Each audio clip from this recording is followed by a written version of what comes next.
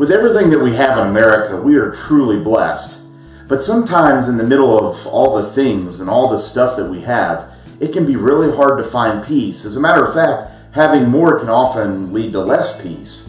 And maybe that's where you're at today. And I want to encourage you that it's not in the stuff, but it's in Jesus that we find peace. I like what he said in John 14:27. Peace I leave with you, my peace I give you. I do not give you as the world gives. Do not let your hearts be troubled, and do not be afraid. And so today, as you go out into the world, rely on Jesus to give you the peace you need. It's not the stuff, it's the person, it's him.